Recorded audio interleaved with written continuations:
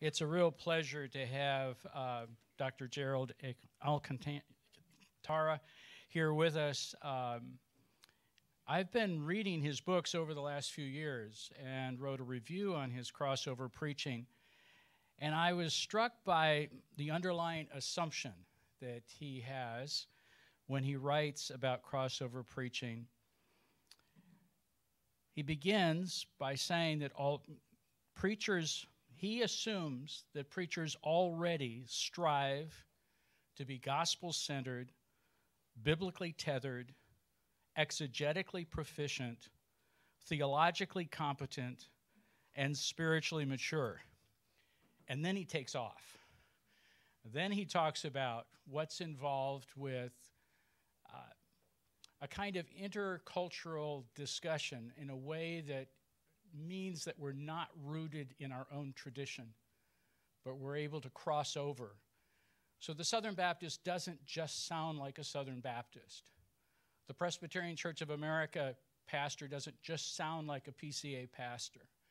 That there is a sensitivity and a contextualization about our preaching that's important. In his second book about this one, the orange one, The Practices of Christian Preaching, Essentials for Effective Proclamation, this is his dedication. I dedicate this book to my three daughters, Maya, Liliana, and Evelyn.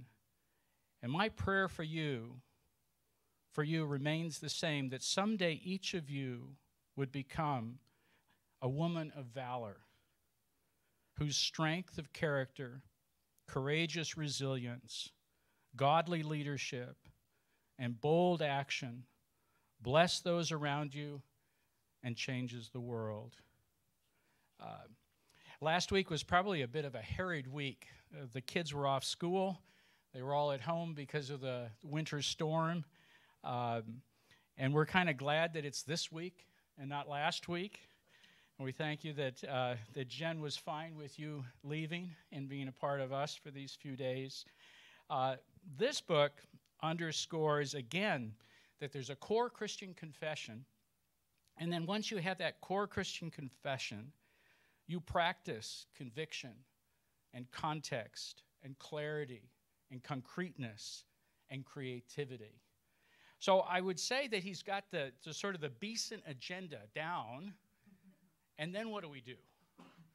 And especially in this context, because I don't think we spend a lot of time talking about the contemporary culture and crossing those boundaries.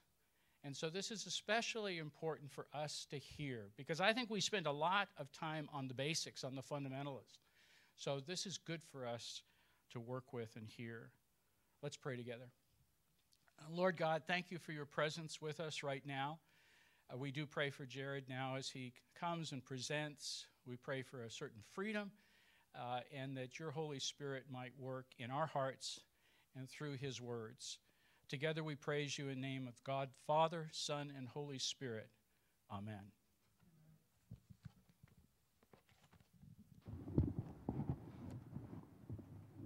Good morning. It's good to be with all of you again. I'll try to get this mic fixed for you. Can you all hear me okay? All right, good. Good. Well, thank you so much to Dr. Webster. Thank you to Dean Sweeney, to all of my friends, colleagues here, of course, for your kindness, your hospitality, for your generosity. It was a harried week last week. Let's just be real. And we also have 2 foster care kids, so we had 5 kids at home last week, and we were doing the best that we could. And if like I said at the sermon on Tuesday, if the lectures had been scheduled for last week, I wouldn't have been here. So I'm grateful that the skies cleared, that the temperature went up, and that I find myself here this morning. Thanks again to Dean Sweeney. I didn't get to say this on Tuesday since the chapel time is a little bit shorter. I have a little longer now. But when I think of Dean Sweeney, I'm reminded of a Jonathan Edwards sermon, The True Excellency of a Gospel Minister. And Edwards says that one must be possessed with both heat and light.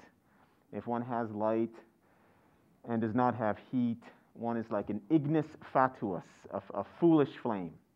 A foolish flame is like a gas flame that comes up in a marshland. It's here and it's gone. It can actually be misleading as light. But the gospel minister must also be possessed with heat, a fervency, a warmth of spirit, a desire, a commitment to see God's people known by God. So a minister must both have heat and light in his preaching. And what you have in your dean is someone possessed with both heat and light, intelligence on fire, the right leader at the right time. And so I give thanks. Give thanks for him and for this school. Well, as you see from our title, this is where we're headed today. The God who sees and calls us in the wasteland, or in the wild, rather. The God who sees and calls us in the wild. And just give me one moment while I get my papers together on our desk here. Well, the story begins this way. It's with a man in search for somewhere to rest his head. And the lines begin, "As I walked through the wilderness of this world, I lighted on a certain place where was a den. And I laid me down in that place to sleep. And as I slept, I dreamed a dream." So begins John Bunyan's classic, The Pilgrim's Progress, this religious allegory about Christian, a man who is on a search, a quest for truth and freedom, a man who has a deep longing to be found by God. This book, published in 1678, of course, has been read by hundreds of millions of people, spanning 5 centuries, dozens of languages. So across the centuries and across the world, people have read about this man in a crisis, this person on a journey, one who somehow is uniquely himself, but also represents every person. And according to the British literary theorist W.R. Evans, this opening paragraph is, quote, one of the most famous in all of literature. Perhaps you know the story. Christian begins in the city of destruction, and that's his hometown, and he ends his journey in the celestial city, the place which is to come. But in order to get from here to there, he must walk through the wilderness of this world, a phrase that we'll return to shortly. When he beckons his wife and children to come, they refuse, unpersuaded, unmoved by his appeals. His neighbors, obstinate and pliable, attempt to bring him home by force. Obstinate gives up quickly and says, "I will be no companion of such misled, fanatical fellows." The other one, pliable, goes with him part of the way, intrigued by the promises of paradise, but turns back at the first sign of trouble when they slip into the slough of despond. From this point forward, Christian must travel alone. He finds a space of opportunity, a space of hope, when he arrives at the wicket gate. And at the wicket gate, he comes to a wall, a fortified wall, better known as the wall of salvation. And as he goes along that wall, he doesn't walk, he runs. However, he's weighed down. He has to run, quote, with great difficulty because of the load upon his back. And then, in this beautiful scene, he arrives at what is called the place of deliverance. A place, quote, somewhat ascending, end quote, with a cross at its center and a sepulchre below. And there at the cross, Bunyan writes, Christian's burden loosed from his shoulders and fell from his back and began to tumble and continued to do until it came to the mouth of the sepulchre where it fell in, and I saw it no more. Here in this climactic moment, Christian's agony, his burden, gives way to relief, for there is one who brings him, quote, rest by his sorrow and life by his death, end quote. Christian wipes away the tears. 3 angels appear on the scene and reassure him. He gives 3 leaps for joy, bursts into songs of praise as he wipes away tears of joy. At this moment, he knows that his journey to the celestial city is far from over, but he is also liberated by the removal of the load upon his back. It's a powerful story. We find ourselves in it somewhere, right? Rejection from family, doubt and fear, trials and temptations, voices that call us to turn back, burdens impossible to carry, the power of conversion, freedom from sin. These and many other themes speak to us at a visceral level, at an existential level, regardless of where we are on the theological spectrum or where we come from in our background.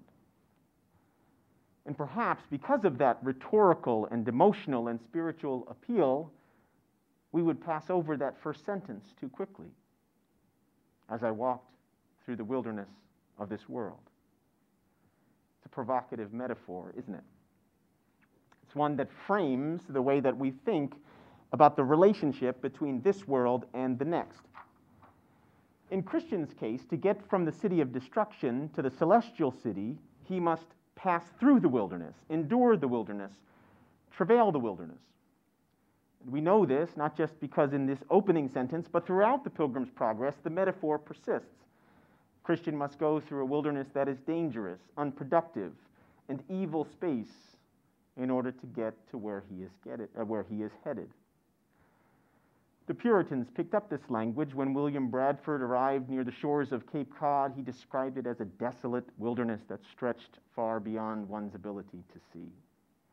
Cotton Mather, when he spoke about the destruction of the ship, the Lady Arabella, said that Lady Arabella left the paradise of England only to arrive in the fearful and desolate wilderness of America. As the ship was unable to continue, Winthrop also used this language to say that the Lady Arabella had passed from the wilderness of this world in order to get to a heavenly paradise. Now, when it comes to Scripture, we do not need to look very long or hard to find the wilderness as a dangerous place. Indeed, the Bible portrays the wilderness as a site of contestation, a space of temptation, rebellion, judgment. A people murmur in the wilderness. A generation dies off in the wilderness. Jesus is tempted by the evil one in the wilderness. Now, although negative portrayals of the wilderness in Scripture should not be overlooked, let me suggest that the odds are quite low that we will overlook them. If we swing the pendulum too far in that direction, we will fail to see, or we will misunderstand the possibilities of the wilderness as well. Quite often, what we find is this: wandering individuals and communities experience epiphanic encounters with a preaching God in the wilderness. Say that again. Wandering individuals and communities experience epiphanic encounters with a preaching God in the wilderness. Could it be that the same God who meets us at the place of deliverance and in the celestial city also sees fit to meet us in the wilderness of this world? Indeed, could it be that though the wilderness is a dangerous place, could it also be that a space of danger is also infused with being a space of encounter? What if a site of contestation is also a site in which there are possibilities for transformation? What if the New Testament commentator R.T. France is right when he claims that in Jewish thought, to be in the wilderness was to be prepared for a new beginning with God? It turns out that in the pages of Scripture, the wilderness can be a place of confrontation and rebellion and judgment, but the wilderness can also be a place in which God sees and calls an individual or people to something new, indeed to a new beginning, to the possibilities of transformation born out of confrontation. The wilderness not only functions as a space of divine encounter, but also as a space of spiritual transformation and supernatural calling. Here's Robert Barry Leal in his book, Wilderness in the Bible. Divine encounter and call are wilderness-related, if not wilderness-dependent. That is to say, that the God we worship is a preaching God in the wild, who also is especially good at seeing and calling individuals and communities in the there, out there. Now, to illustrate these themes of seeing and calling, what I would like to do now is feature two stories from Scripture that will be familiar to many of you. The first is found in Genesis 16. The second one is found in Exodus 3. So what I want to do is start with the God who sees us in the wild, and that's Genesis 16. Now, the context of Genesis 16 is, of course, Genesis 15, and a chapter in which God makes an audacious promise to Abram concerning his future, concerning the future of his family. You may remember this story. The Lord takes Abram out to the stars illuminating the night sky, and God says to him, "So shall your offspring be. They will be too numerous to count." God also promises Abram a son through his own flesh and blood, and then comes the ritual to seal the covenant. Abram falls into a deep sleep, and God walks through the torn pieces of animals arranged by Abram to demonstrate the depth of his commitment to his covenant, to Abram, and to his family. Now, we know from personal experience that time so often has a way of weakening our resolve, especially when it comes, or when it seems, that God is slow in keeping his promises. One of my professors in college, Scott Hafeman, who's now a New Testament scholar or professor emeritus, used to say, "Circumstances consistently call into question the promises of God." And so, the backdrop for Genesis 16 is Abram and Sarai's interaction with an Egyptian maidservant named Hagar, and we learn in verse 3 of Genesis 16 that 10 years have passed from the time that God made his audacious promise in Genesis 15 to what transpires in Genesis 16. Now, we do not necessarily like to hear our biblical heroes cast this way, but it seems to be the case that Genesis 16 tells the story of a mistreated Egyptian maidservant who is forced to serve as a pawn in a chess match of marital dysfunction. It begins with Sarai blaming God for her infertility. In verse 2, she devises a plan to build her family through Abram, sleeping with her maidservant Hagar. Abram sleeps with Hagar in verses 3 through 4, and she becomes pregnant. Hagar is so upset and traumatized that she begins to hate and even despise her mistress. Sarai blames Abram for the rift in verse 5. Abram chooses inaction rather than intervention as a force for reconciliation in verse 6. And we read also in verse 6 that Sarai, quote, mistreated Hagar, a verb which was frequently used in the Old Testament in the context of physical or psychological abuse. This is Nahum Sarna, the Jewish commentator, who writes, the Hebrew verb here implies that Sarai subjected Hagar to physical and psychological abuse. Now, almost instinctively, many biblical commentators rush to find various ways to sanitize the story and somehow absolve Abram and Sarai of responsibility, such as by saying that it was a common practice in the ancient Near East for people to build their family through their maidservants, and that is partially right. But in so doing, sometimes one would neglect the particular promise found in chapter 15 that it would be through Abram's son, his own flesh and blood, the implication being that through Abram and Sarai's seed God would fulfill his promise. It's often easier to overlook that part. Moreover, many neglect the more basic aspect of the Abram and Sarai story, which is that God had called Abram and Sarai to be uncommon rather than common, to be peculiar and different rather than just like everyone else. Let's just put it this way, peculiar instead of predictably ancient Near Eastern. Other commentators rush to the phrase, Hagar despised her mistress, and say that this text is primarily about rivalry. And yes, there is an element of rivalry here. and there is a dynamic at play that Hagar is young and Sarai is old, and Hagar is a maidservant and Sarai is Abram's wife, and Hagar is fertile and Sarai is not. And this will not be the end of the tension between them if you read later in the book of Genesis. But let me suggest to you that an inordinate emphasis on rivalry fails to account for the vast power differentials in the relationship. Sarai is a person in power and Hagar is not. Sarai has means and Hagar does not. Sarai is Abram's wife of a particular nationality and Hagar is not. Sarai can say no to sexual intercourse with Abram and Hagar cannot. By focusing too much on the phrase Hagar despised her mistress, we focus too little attention on the phrase Sarai mistreated Hagar. The word, as I said, mistreat is often linked to abuse. And no one wants to think of Abram and Sarai this way, as abusive toward their servant, but the language of the text will not allow us to escape this conclusion. Here is another Jewish commentator, this time Matitehu Tsevat, who makes this insightful observation concerning the irony in the text itself.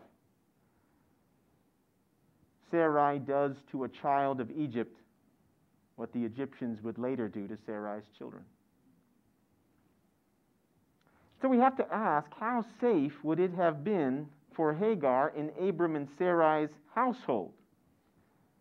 So safe that a poor pregnant Egyptian servant concludes that she would be safer traveling alone on a desert road back to Egypt than she would be in their house. Think about that for a moment. She concludes that she would be safer as a poor pregnant foreign maidservant traveling alone than she would be in their house. And so imagine her for a moment, a poor pregnant foreign slave woman on a wilderness road to Egypt, perhaps scared, perhaps in danger, perhaps feeling all alone. But where she flees is especially relevant to the story and, of course, relevant to this lecture. She goes into the wilderness. Now, before we get to that part, let me just make one brief point of application. Sometimes this text has been used as a text of terror. That's a philistribal term. But I find it curious that especially for marginalized and depressed women, not only in the United States, but throughout the world, this text is seen as a text of hope. How could it be then that it would be seen that way? Perhaps the answer is that Hagar is not just a historical figure, but also a symbol. Hagar is the young girl living in the developing world who has acid thrown in her face simply because she's a girl. Hagar is the high school girl robbed of her virginity by her prom date, or the college student whose boyfriend forces her to get an abortion. Hagar is the Honduran woman breastfeeding at the border whose infant is taken from her arms. She is an African American woman who deals with racism and sexism at one and the same time. She is a victim of harassment and assault. She is really anyone who has survived patterns of abuse in their families or from others in position of trust. The question is not so much whether or not there are still Hagars wandering through the wilderness. The question is whether or not there is hope for them. According to this passage, the answer to that question is yes.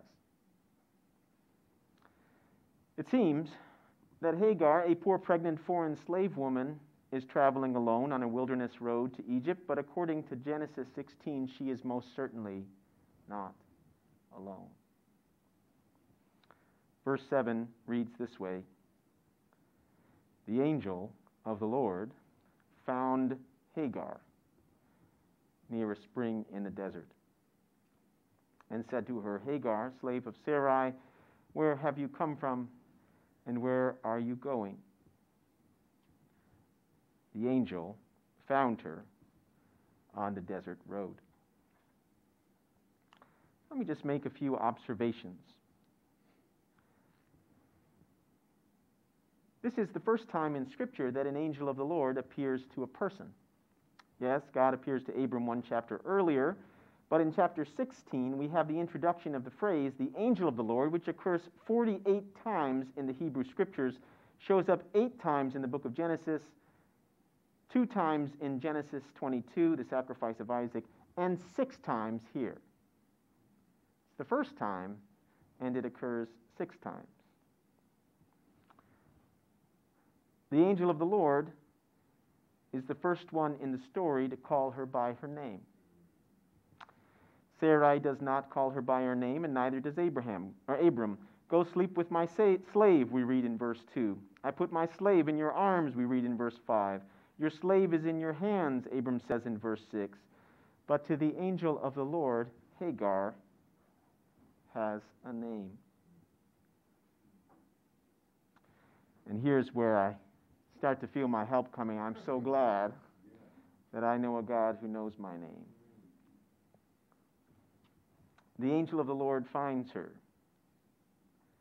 I'm reminded of the Francis Thompson poem from the 19th century in which God is portrayed as a hound of heaven. I'm also glad that God is especially good at finding us. That God is in the finding business. God is able to find Jonah on a ship headed for Tarshish and redirect him toward his divine plan. God is able to find Saul on the Damascus road and set him loose for the sake of divine mission. A woman searches and searches and searches. She sweeps the house and searches carefully for a coin that has been lost. And when she finds it, upon recovering it, she gathers together her friends and neighbors and says, "Rejoice with me, for I have found the coin that was lost." The gospel is not so much about how we have sought and found our way to God. Rather, it is about how God has sought and found his way to us. The angel of the Lord finds her in a peculiar place in the wilderness. What we see also is a pattern of action that begins here and continues. The pattern begins in this chapter and continues, some would argue, in Jacob wrestling with God, or in Elijah in the Kerith ravine. We could also say, as we'll say shortly, that it occurs with Moses on the far side of the wilderness. Some would go so far as to say that Ezekiel in the valley of dry bones, it is no accident that it is in a desert valley where that vision takes place. And then we move it forward to John the Baptist and, yes, to Jesus. The story also reveals God's concern for outsiders. Here's Brueggemann. God has not exclusively committed himself to Abraham and Sarah. God's concern is not confined to the elect line. There is passion and concern for the troubled ones who stand outside that line. And so the God of the nation is the God of everyone else. Are you not the same to me as the Egyptians? The Lord says in Amos. This is something that's often overlooked in a story like this concerning the character and the heart of God. That's why someone who fled violence in Guatemala could name a book, The God Who Sees. Immigrants, the Bible, and the Journey to Belong, Karen Gonzalez.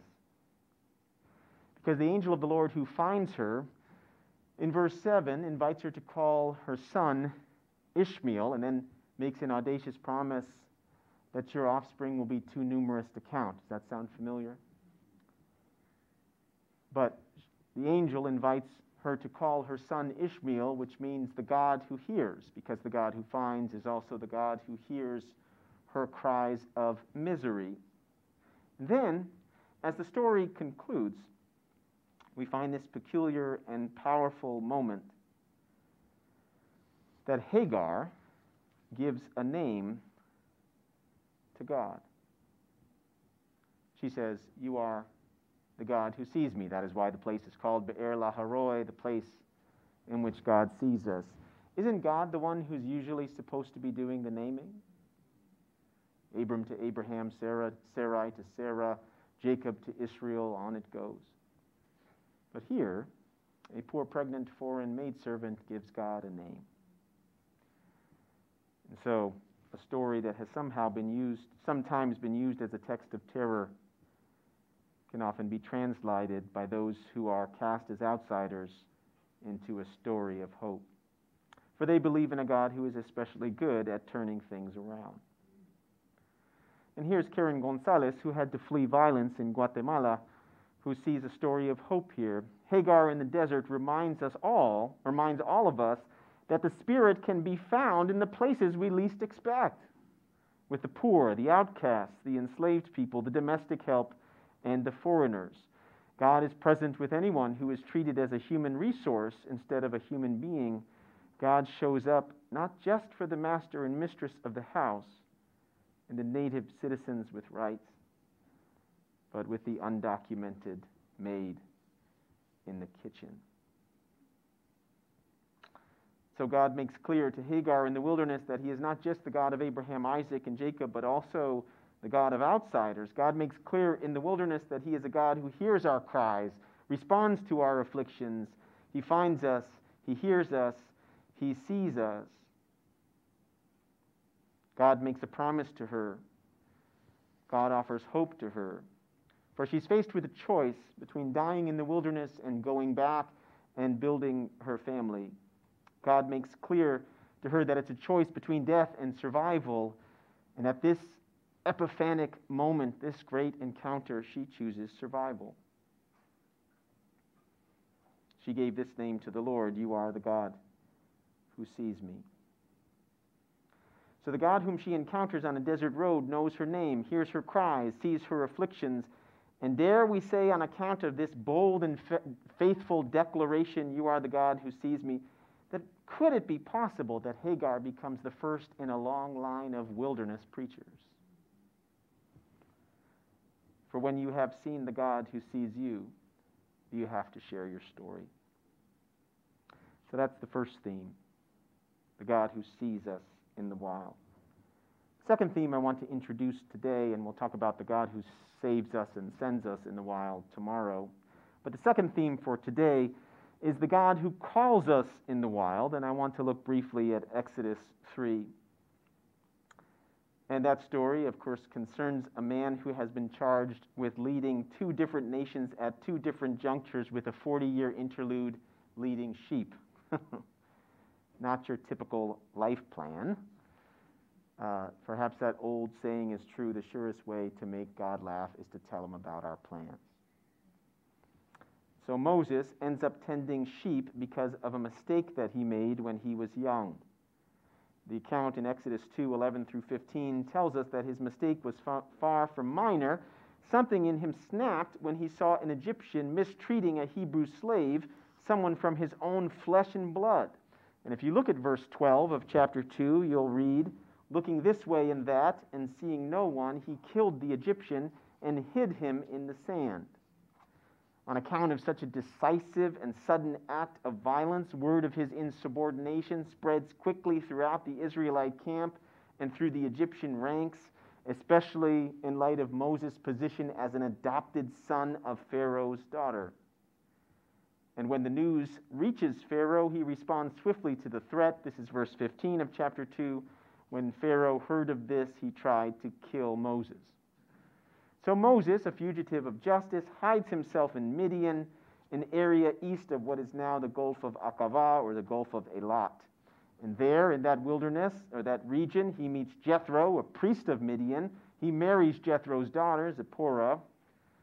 They have a child named Gershom, which means foreigner, for Moses says in Exodus 2, verse 22, "I have become a foreigner in a foreign land." Just about everything has changed in Moses' life in the span of about 12 verses.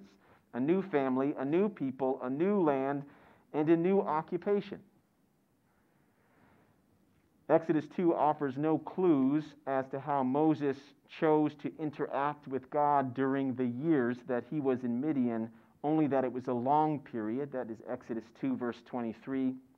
However, what the text does make clear at the end of Exodus 2 is that God's heart remains with his people as they endure toil and bondage in Egypt, If you look at verses 23 through 25, you'll see that God hears them as they cry out in their suffering.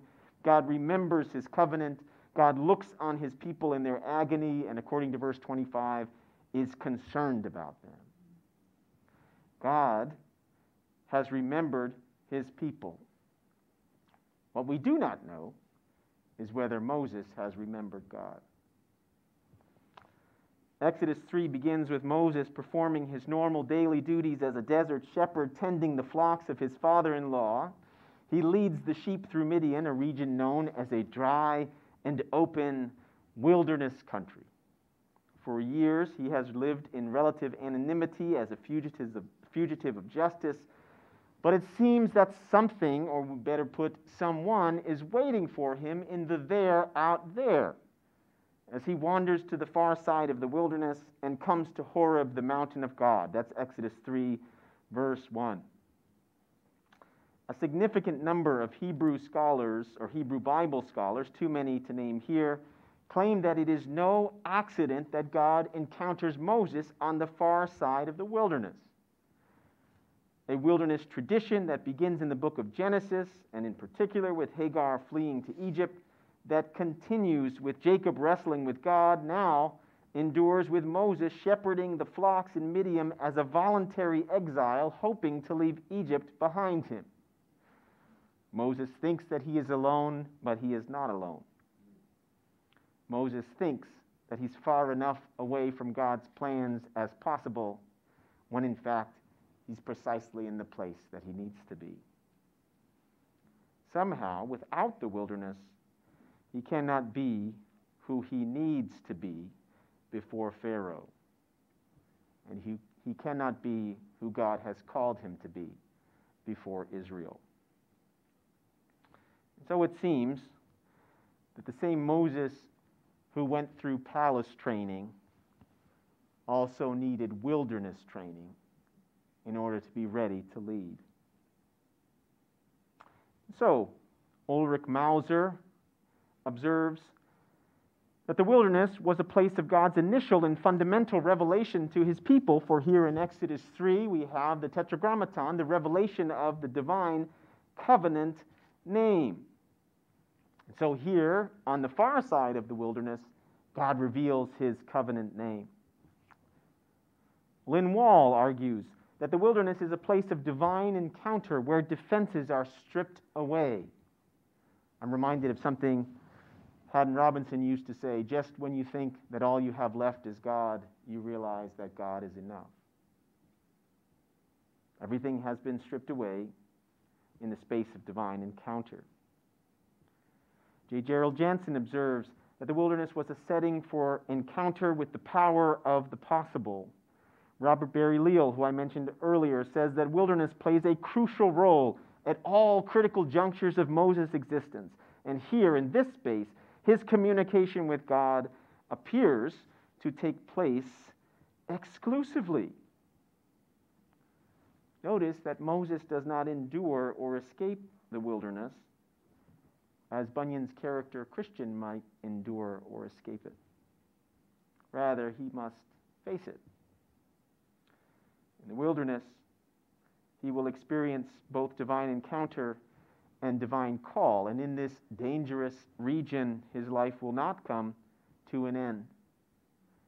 One might argue that here in this space, his life begins. At least the part of his life that's most consequential to the nation he'll serve.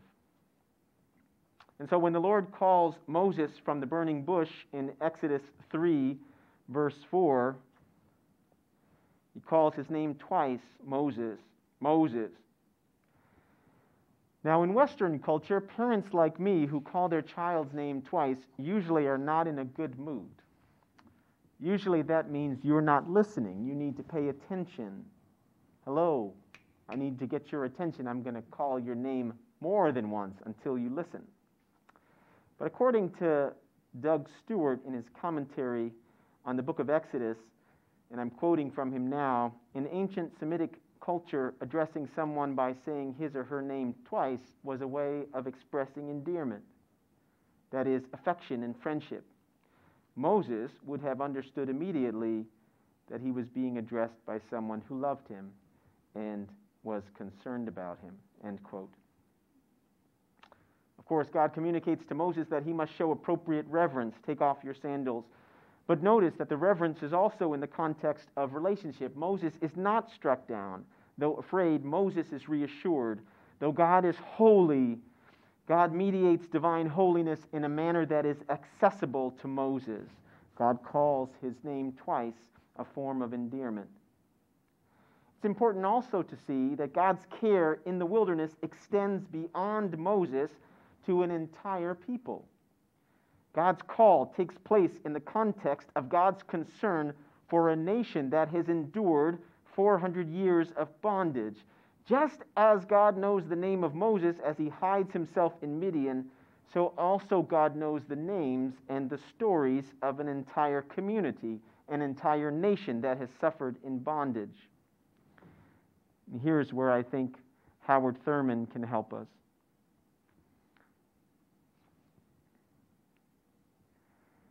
I can count on the fingers of one hand the number of times that I have heard a sermon on the meaning of religion, of Christianity, to the man who stands with his back against the wall. It is urgent that my meaning be crystal clear. The masses of men live with their backs constantly against the wall. They are poor, the disinherited, the dispossessed. What does our religion say to them? The issue is not what it counsels them to do for others whose need may be greater, but what religion offers to meet their own needs. The search for an answer to this question is perhaps the most important religious quest of modern life. Since I'm in Birmingham and visited Montgomery on Monday, the one book that Dr. King carried in his briefcase everywhere was Howard Thurman's Jesus and the Disinherited. And so we see that the God who knows Moses by name and calls his name twice is also especially good at hearing and responding to people who stand with their backs against the wall, to use Thurman's phrase. Exodus 3, verse 7, if you look there closely, emphasizes God's seeing, God's hearing, and God's concern. Now we see a pattern of action here that the God who sees and finds and hears in Genesis 16 is also the God who sees and hears and is concerned about Moses and about an entire nation of people. I have seen the misery of my people. I have heard them crying out. I am concerned about their suffering, which is a reiteration of Exodus 2, 24 through 25. The cry of the Israelites have reached me, and I have seen the way the Egyptians are oppressing them. So I do want to tie it to the first part of the lecture and to the Hagar story. For the Lord says to Hagar, you shall name him Ishmael, for the Lord has heard of your misery. That's the same word in Genesis 16 that we find in Exodus 3. In fact, the same phrase. I have heard of your misery in Genesis 16. I have heard of their misery in Exodus 3. There's a vital connection, of course, between God calling an individual in the wilderness and God's mission to people and society. God gets Moses' attention, not only to find him, to see him, to hear him, but also to alert him to the gravity of human need. Calling takes place in connection to human misery. It resists interiority for its own sake, or abstraction from the realities of a broken world. Notice that God does not say to Moses, your cries have reached me, Moses. I have heard about your loneliness in Midian. No, it is the cries of the people that have reached God's ears. God has heard about their suffering, and Moses must come to understand the connection, that there's a connection between divine encounter and supernatural call, and its connection to the participation in divine mission. So Exodus 3 is not just a reassurance for preachers of our individual call, but I would argue that it's also a word of exhortation concerning human need, a corrective against any instincts toward hyper-individualism, insularity, or casual indifference to those who suffer. Yes, God calls us as individuals, and yes, God's word of hope is for the one, and not just for the many. But notice also that in Exodus 3, God connects the needs of the one to the needs of the many. Christians cannot live the life that Jesus describes without engaging the world around them. They cannot make disciples of all nations if they stay on the mountain where they meet Jesus. Just as it is with Moses' call, perhaps the neighbors who are most proximate to us might not actually be the neighbors of greatest need. I think of a line from C.S. Lewis's book, A Grief Observed. Not just my idea of my neighbor, but my neighbor. Not just my idea of God, but God. The word of hope that comes both to individuals and to communities comes primarily through answers to questions. Moses asks, when people say, "What is his name? What should I tell them?" And God's answer comes back, "I am who I am." Now, from time to time, preachers like to extrapolate on that a little bit and like to say that before the seas were hung in the balance, God was there. Before the mountains were cast into place, God was there. Before time began to run and the sun began to shine, God was there. Before was, before is, before will be, God is, I am that I am, omniscient, omnipresent, omnipotent. Before Abraham was, I am, Jesus says. And even with all the dynamic power of the revelation of the divine name, the tetragrammaton, I am who I am, also says to Moses, I am the God of Abraham, Isaac, and Jacob. This is my name, the Lord, the God of your fathers. So how can it be that God is both I am that I am in the wilderness and the God of our fathers in the wilderness? And we need look no further than God's answer to Moses' objection in verse 12. On the far side of the wilderness, God says to Moses, "Go, I am sending you to Pharaoh," in verse 10. God calls him from out of the wild of Midian back into the wild of Egypt. And when Moses asks God and responds, "Who am I?" at this pivotal moment, God offers the same promise to him that he offers to us, which is, I will be with you. The one who is I am that I am is also I will be with you. The one who is beyond us is also the one who is with us. In the context of encounter and call in the wilderness, the one who is extra nos is also pro nobis. Years ago, when I was teaching at another school long ago, far away, I had a student, we'll call him James. And James was a preacher's kid who led a rebellious lifestyle for most of his teens and 20s, lived in the city, and wandered far from God. Yet, God found him, God heard him, God saw him, God met him, God transformed his life. And in a miraculous act of divine intervention, he found himself at a seminary, preparing for local church ministry, just like his dad before him. But James used to like to encourage fellow seminarians. And here's what he would say to them.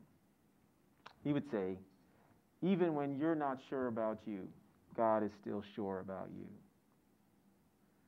Moses offers God 5 excuses. There's a credibility excuse, and an insufficient knowledge excuse, and a giftedness excuse, and on it goes into chapter 4. 5 excuses. And with every excuse, God reminds Moses that he's God, that he will be with him, and that even though he's not sure about him, that God is still sure about him. And so here, in this moment, in the wilderness, God sees Moses, finds Moses, calls him on the far side of the wilderness in order to engage him in pastoral ministry, in order to meet him, to look beyond his faults to his needs. And the question then remains, how will we respond to God's encounter with us, God's call to us, God's invitation to us to participate in divine mission, even in the wilderness? And perhaps, like Moses, we will make the same excuses. We have nothing to offer, we say. We lack confidence. We lack knowledge. We lack credibility. We lack durability. We say that our capacities are insufficient. that we do not possess adequate skill or eloquence or persuasiveness. Perhaps we believe that given our background and our history, who we are, where we've been, our past mistakes, that God would be better off calling someone else. But what if one of the lessons of Exodus 3 is that God is not waiting for someone else? What if God is especially good at using desert roads, far corners of Midian, Shur on the way to Egypt, in order to transform weak vessels like Hagar and Moses into wilderness preachers? What if, even if you're not sure about you, God is? I'd like to take a moment now and see if anyone has any questions. We have just a couple of minutes before the Preaching Institute luncheon. So I'll open it up to Q&A. We won't have much time for Q&A, and then we'll move on to the Preaching Institute luncheon. Does anyone have any questions, comments before Dr. Webster closes our time?